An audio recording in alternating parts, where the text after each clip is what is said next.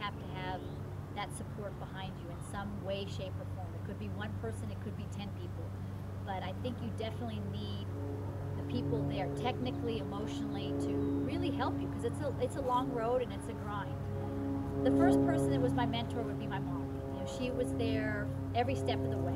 Even though I was the youngest of five, I felt like there was plenty of time always for me for her to come watch the lesson or two that I had a week. I didn't have a lot of lessons in the beginning because there wasn't a lot of money to go around for five kids. But she was there, being supportive, always being positive, taking me to the tournaments, trying to be analytical about tennis. She grew to be a student of the game and tried to help me that way. Then looking back on my two coaches, I think I was very lucky that they came in that order. First, Vic Brady. Fun. Just always laughing, always trying to make kids have a good time on the court. And I started with Vic when I was 2-3 years old. And it wasn't about technique. It was about how many balls you can get over. Let's play another game. Let's balance the ball on the racket.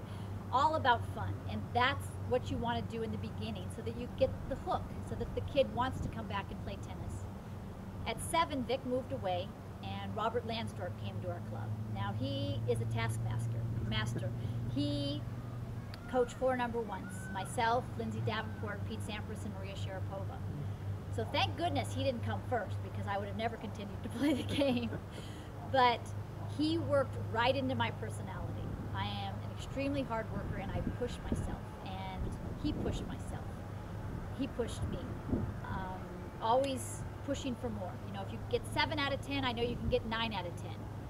He even had this crazy thing that when he played against us, he'd cheat us. You know, if I was winning, he'd call the score that he was winning because he thought it would make us mentally tougher. He'd call balls that were a foot in, he'd call them out. And you'd get so mad, but you knew he wasn't going to change, so you just had to get tougher and try to win the next point. Not suggested that you cheat kids, but it seemed to work because I think I was mentally tough when I was born, but he, I think, was the right coach for me at the right time.